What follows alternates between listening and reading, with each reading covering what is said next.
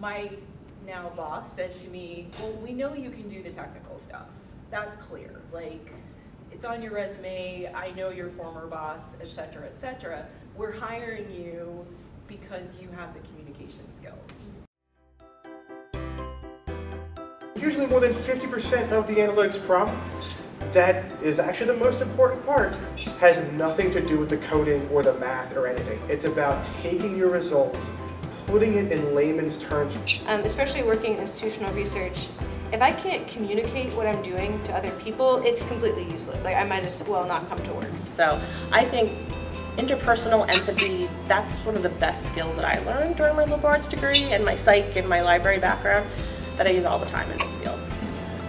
Just like the communications piece is always huge.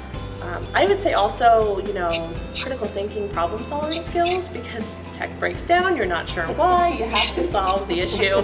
You have to be creative sometimes. I would agree with everything everyone has said so far.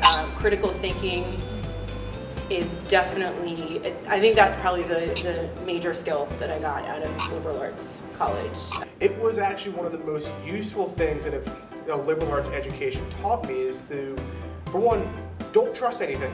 Use that distrust to go and do research. And when it comes to a field like analytics, that is one of the most useful things that you need to do. And I'm looking at petabytes worth of data to say, well, a ton of people are watching HBO today. Why is that? It gives you the ability to say, I don't know, let's dive in and research. Let's figure out why this is happening. One is it gave me the confidence that I could learn anything, right? When in liberal arts, you take classes across the disciplines, everything from calculus to women and gender studies. I took an art class. And so I really was able to say, okay, I know that if I can teach myself all these things, I can teach myself whatever I need moving forward. And it allowed me to develop a growth mindset.